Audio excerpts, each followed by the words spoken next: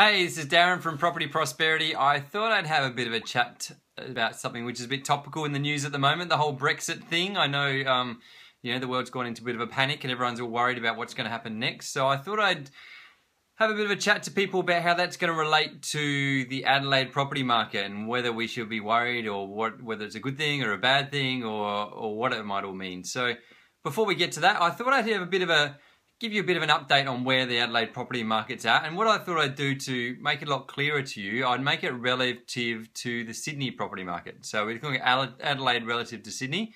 So I've got a little spreadsheet here, so forgive me if I look down and look into a bit of stuff. So the median house price in Adelaide is around about $427,000 for a house.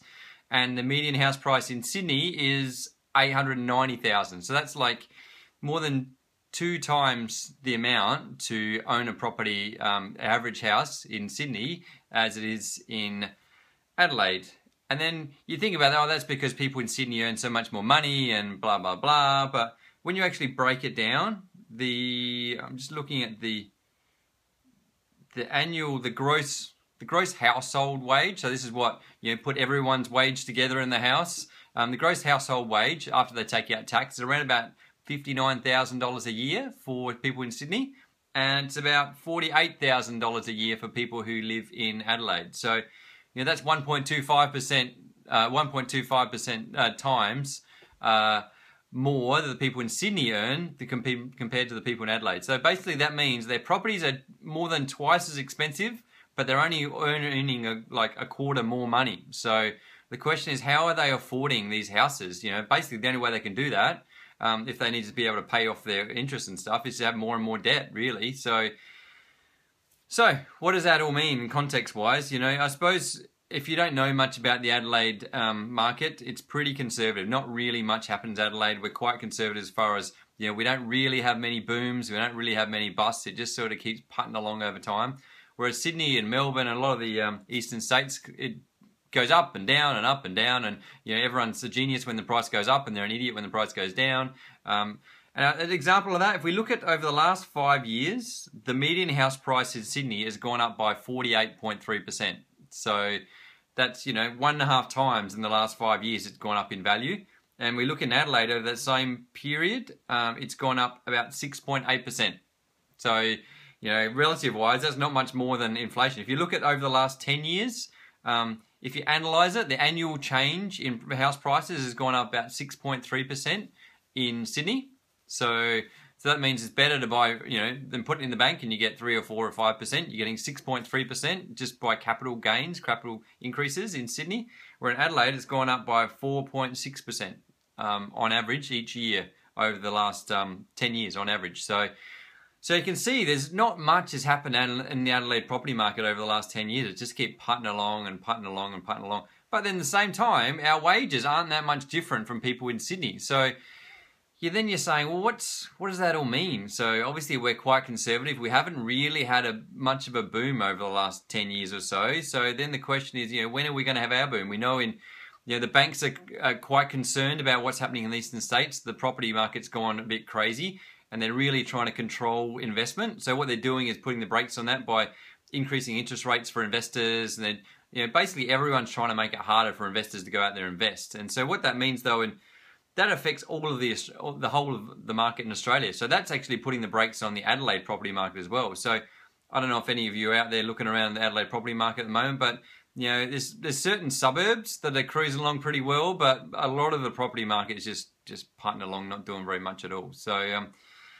So with that mindset, in fact, with that understanding, then basically we know the Adelaide market's done hardly anything over the last 10 years, and comparing to Sydney and Melbourne and Brisbane and all these other states, they've all boomed along. Basically, our numbers are worse than every other mainland state, except Hobart, which is not in mainland, but every other mainland state we have had much less gains. Everything about Adelaide is just keep putting along a lot more conservatively than the rest of the states. So that means it can't do that forever. At some point in time, it's going to be so far out of whack, the house prices in Adelaide relative to every other state in Australia, then investors are going to start to realise this. They're going to go, hang on, what's going on there? Why are houses so much cheaper in Adelaide relative to every other state in Australia?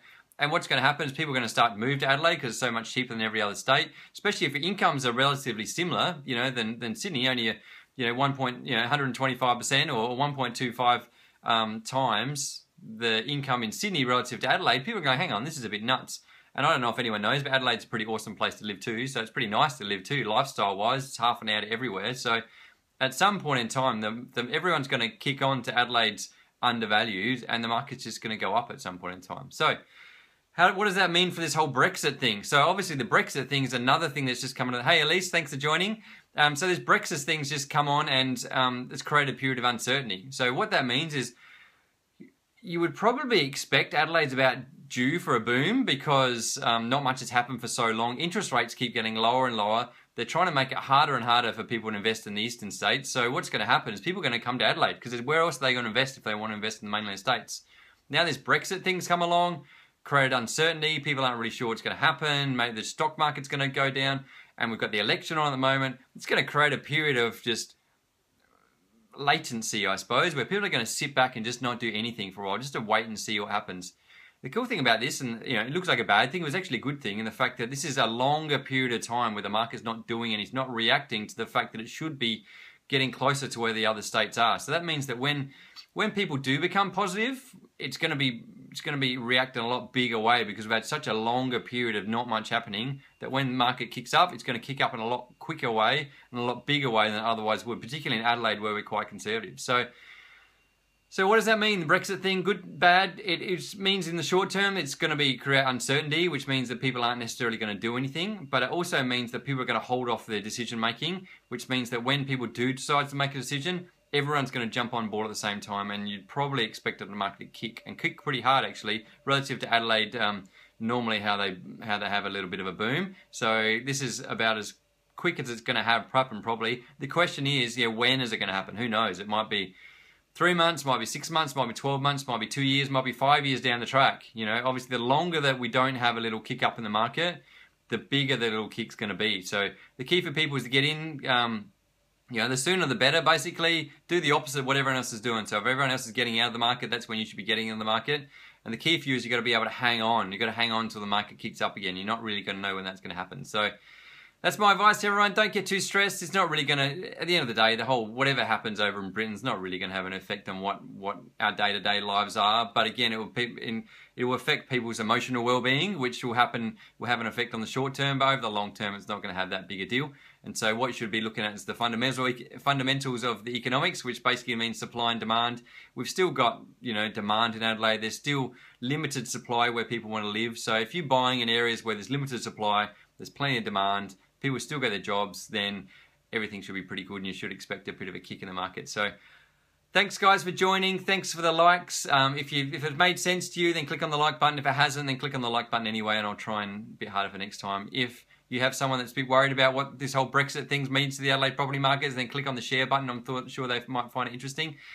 And if you would have a question for next time, then click on the comment button and put some questions in there. I'm happy to answer it for next time. So thanks guys for joining me, and I'll talk again soon. Thanks.